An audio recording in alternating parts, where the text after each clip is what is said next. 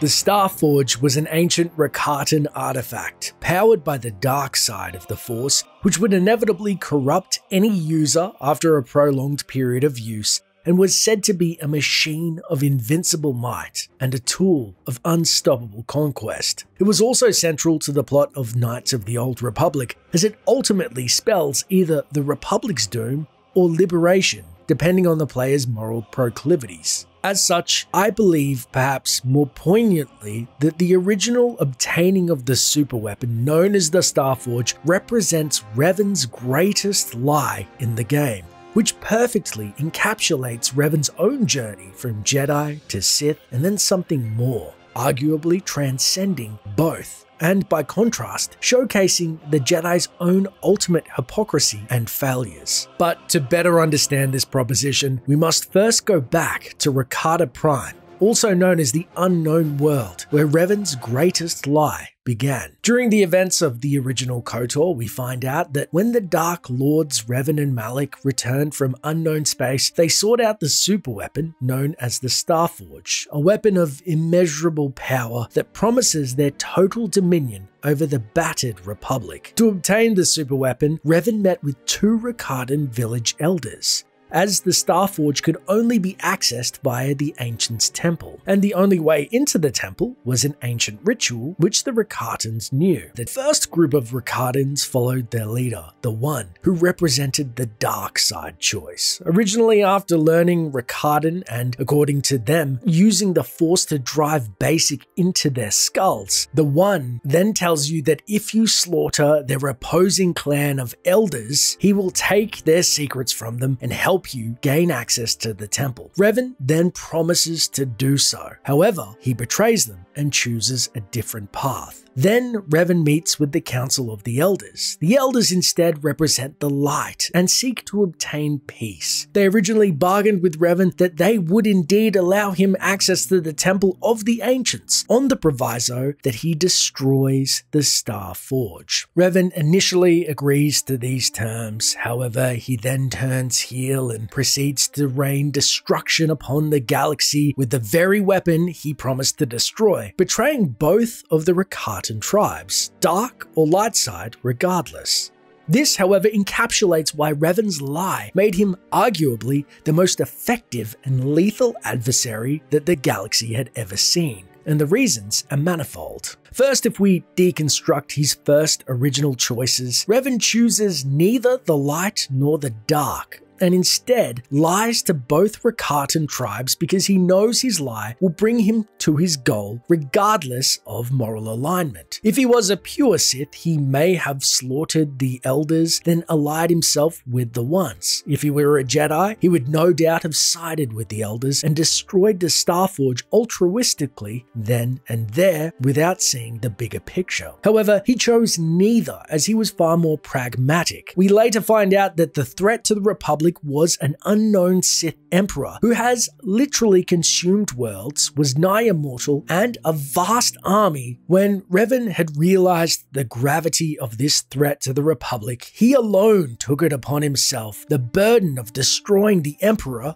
or die trying, and this forced him to face many harsh realities. The first was that the dogma of the Jedi, their code they lived by, was woefully unequipped for the horrors of war. And if we analyze the first line of the code, it belies their failings. There is no emotion. There is peace. Now that's a virtue the Jedi happily cling to despite the events of KOTOR, in which they are surrounded by war, marred by inaction, and seemingly doomed to die in their enclave on Dantooine. Now Revan first saw the truth of this in the previous war, when the Mandalorians all but took over the Republic while the Jedi all but stood and watched.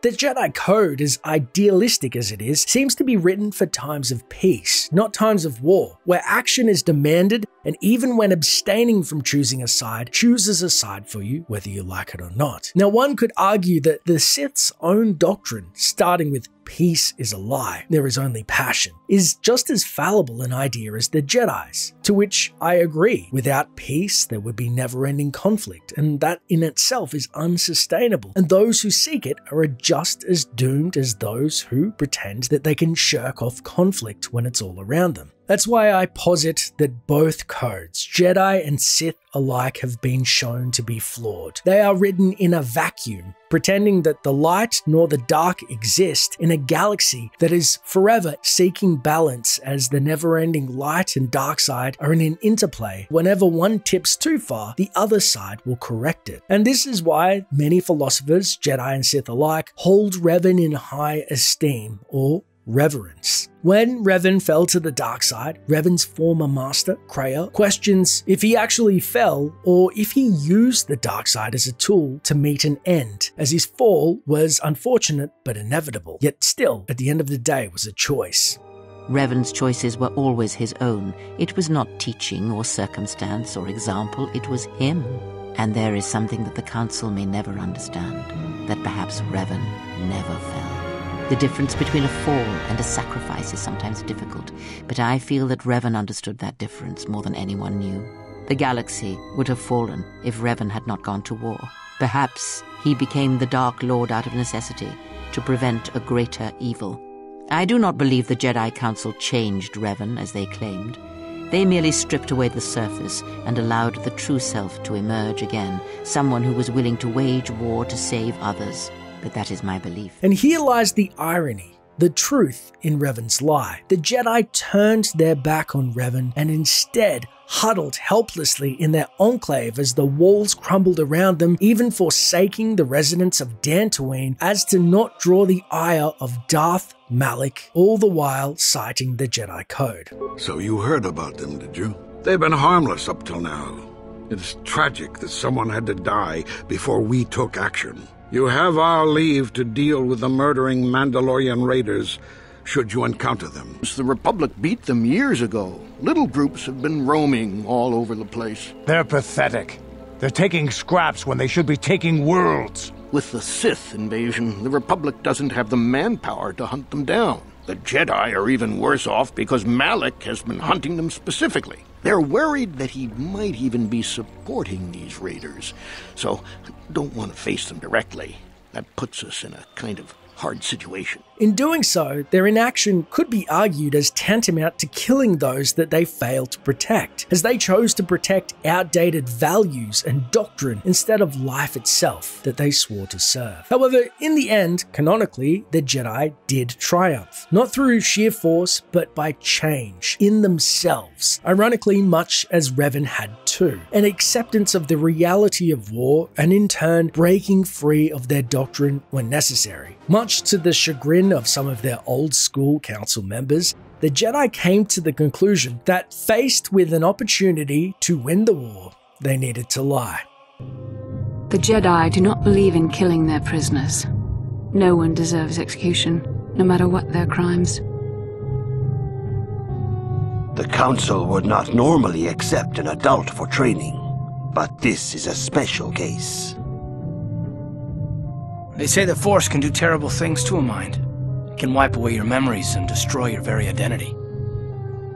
When they captured an amnesiac Revan and turned him to their cause, regardless of his past transgressions or the horrors they'd previously vilified him for, they finally accepted that the sacrifices that the war had demanded, as Revan did. And what better champion to lead their new crusade against Darth Malik and his unstoppable Starforge than the man who would stop at nothing to achieve his goals. The lure of the dark side is difficult to resist. I fear this quest to find the Starforge could lead you down an all too familiar path. What greater weapon is there than to turn an enemy to your cause, to use their own knowledge against them?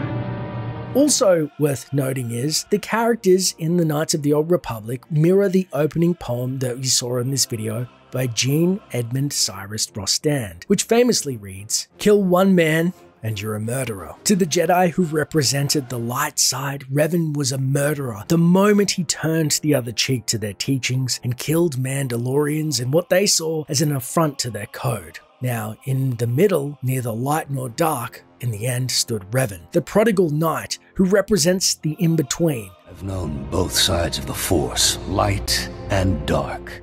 or kill millions of men and you were a conqueror. Revan knew what he had to become, a conqueror, to reshape the very galaxy itself to save it from its impending doom, perhaps sacrifice millions. But the ends ultimately justified the means if it meant to save trillions. Savior, conqueror, hero, villain, you are all things, Revan, and yet you are nothing. In the end, you belong to neither the light nor the darkness. You will forever stand alone.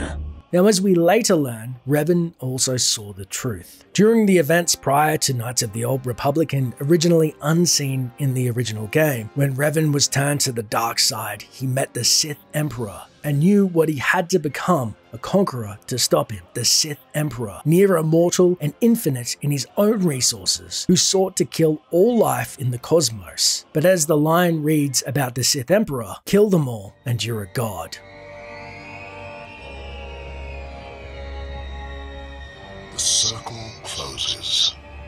The end begins. My life spans millennia. Legions have risen to test me. If you kill everyone in the galaxy, you'll be the Emperor of nothing. What's the point of all this? You discern a fraction of reality.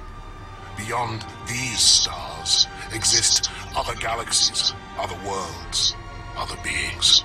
I will experience or ignore them as I wish. I will spend eternity becoming everything. A farmer, an artist, a simple man. When the last living thing in the universe finally dies, I will enjoy peace and wait for the cycle to begin again.